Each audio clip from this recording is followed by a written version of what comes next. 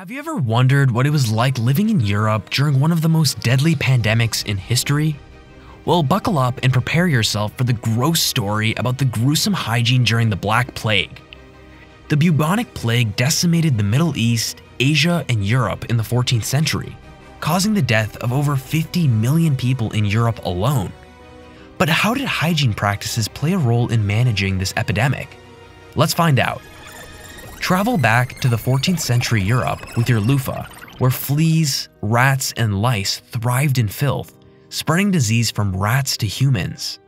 Despite this, people slept on straw bedding, unaware of the risks. In the 14th century, Europe was dirty and people didn't bathe every day. Despite this, most peasants washed their hands and face. Rich people had private tubs and everyone else used public baths or streams. During the plague, bathing in vinegar and rosewater was recommended as a treatment, and vinegar was considered a useful tool to stop it. Plague doctors even used vinegar to wash their hands or place vinegar sponges in their masks. Urine bathing was also suggested. In medieval times, making soap required various ingredients and skills. Urine may have seemed like a simpler choice for washing compared to the complex soap-making process. The Jewish population had a lower mortality rate during the plague due to their hygiene practices, while some Christians accused them of causing the disease and punishing them brutally. Despite popes declaring Jews innocent, mobs persecuted them and forced false confessions. Christians refused to learn from their healthy neighbors and instead believed in unfounded ideas. The Jewish community faced oppression and vilification during this time. The Nuremberg Chronicle tells of a tragic event in 1348 when all Jewish residents in Germany were burned, accused of poisoning the wells during a plague outbreak. However, this accusation seems baseless, as Jewish hygiene practices required more hand washing than their Christian counterparts, potentially leading to lower infection rates. During this time, doctors had no effective treatment for the plague and often worsened the disease through misguided attempts. Such attempts included cutting open buboes and applying a mixture of plant roots, resin, and dried feces. Some even recommended drinking the drained pus from buboes, a fatal suggestion. These historical events highlight the importance of evidence-based medical practices and the consequences of baseless accusations. Europeans attempted to avoid contracting the plague by staying away from the infected, including those who had passed away. The disposal of countless cadavers was a major challenge for towns and cities during the outbreak. According to Giovanni Boccaccio, a 14th century Italian writer, people died in the streets every day or night. Others who died at home often went unnoticed by their neighbors until the smell became unbearable. In Florence, citizens were preoccupied with burying the dead during this time. Sanitation policies were established by Europeans to bury infected bodies in mass graves located outside of towns in deep pits. However, the task of keeping up with the body count was never ending, leading to overwhelmed cities and dogs dragging cadavers back into the streets. Some burial sites were so poorly covered that dogs devoured the cadavers. In medieval times, the lack of indoor plumbing led to a public health hazard, as townspeople shared one toilet and had to deal with overflowing cesspits during floods. Some resorted to emptying chamber pots in the streets, adding to the unsanitary conditions. Rats are known to consume any food available, including contaminated food mixed with feces. The presence of rats in open sewers, along with other vermin, aided in the transmission of diseases. As a result, England's parliament realized the connection between waste and illness and attempted to prohibit waste dumping into water sources in 1388. The parliament declared that the excessive amount of garbage, entrails, and filth in the water caused the air to become corrupt and infected, leading to intolerable diseases. During the 14th century, Europeans believed that unpleasant odors caused disease. They carried fragrant flowers and pomanders in an effort to combat the plague. Doctors wore an iconic bird-like mask that held dried roses, mint, and spices believed to offer protection. The costume included a full body covering, which inadvertently acted as a medieval hazmat suit.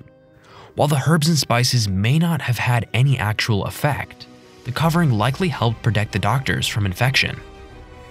Also, in the 14th century, choices were limited for consumers, as civilization had not yet reached the age of production. However, the Black Plague offered 3 distinct options: bubonic, pneumonic, and septicemic. The bubonic plague spread through flea bites and affected the lymphatic system. Pneumonic entered the lungs via aerosolized bacteria, while septicemic infected the blood directly or through the lungs or lymphatic system. Survival rates varied between the types, with bubonic at 25 to 75%, pneumonic at 5 to 10%, and septicemic with a mortality rate of 99 to 100%. It was essentially unstoppable, making it a deadly force to be reckoned with. Interestingly, the septicemic plague is still largely fatal despite hundreds of years of medical progress. The septicemic plague is difficult to catch, which is a plus. Of course, your chances increase if you do something foolish. In the 14th century, bloodletting was one of the most widely used medical procedures. Bleeding was used on plague patients as a treatment for fevers by doctors in order to remove heat from the body. Doctors thought that the blood was infected by the plague, which was partially accurate. In order to allow the disease to leave the body, they advised cutting open veins. But the medical care also made doctors and others susceptible to the septicemic plague. Very bad luck indeed. Europeans frequently covered their floors with rushes or straws in the 14th century. The dirt floor in their homes of the poor was covered with straw, and the bottom layers could last for decades, even though wildflowers were occasionally incorporated into them and the top layer occasionally changed.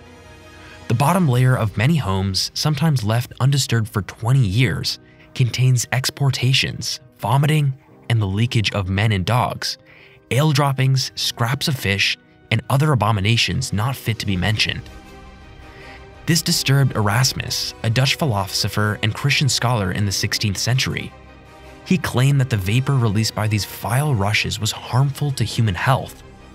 They also attracted rodents and encouraged the growth of bacteria. It served as the plague's all-inclusive resort. Europeans were aware of the Black Plague's contagious nature when it first appeared. To protect their populace, some cities attempted to divert ships that had visited infected areas. In order to ensure that ships and travelers weren't infected, Venice was the first to impose a 30-day isolation period in 1348.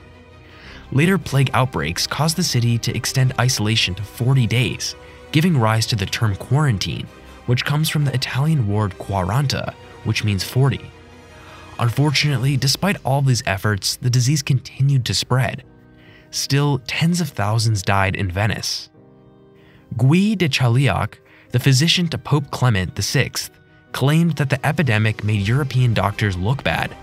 For fear of contracting the illness, they dared not visit the sick. When they did visit, they did very little to help them. Pope Clement VI was told by de Chauliac to sit by himself between 2 bonfires. According to the doctor, this procedure would purify the air and guard against infection. It's possible that the fire's unintended effect was to scare away rats carrying the plague, but when coupled with this compelling seclusion, it kept the Pope free of the plague. Tens of millions of Europeans perished in the Black Plague, but the deadliest epidemic in history also had an unexpected benefit, at least for those who lived. Dr. Sharon DeWitt's research shows that those who survived the plague had better health and lived longer. People's diets improved for 200 years afterward, and they lived longer than pre-plague Europeans. Scholars suggest a number of explanations as to why the improvements occurred. The smaller population that emerged after the plague benefited from higher wages and lower food costs, which helps to account for healthier diets. Additionally, given that the plague killed so many people, plague survivors may have been more resilient. Thanks for sticking around until the end. Have you ever wondered what it was like living in Europe during the Black Plague? We've taken a look at the gross hygiene habits during this time and how they played a role in managing the epidemic. From bathing in vinegar and rosewater to covering the floor with straw and rushes, we've seen some of the attempts made to control the spread of the plague. We've also discussed the importance of evidence-based medicine, the consequences of baseless accusations, and the unexpected benefit of surviving the plague. If you enjoyed this video, don't forget to give it a like, leave a comment, and subscribe to this channel for more fascinating and surprising happenings in our history. See you in our next video.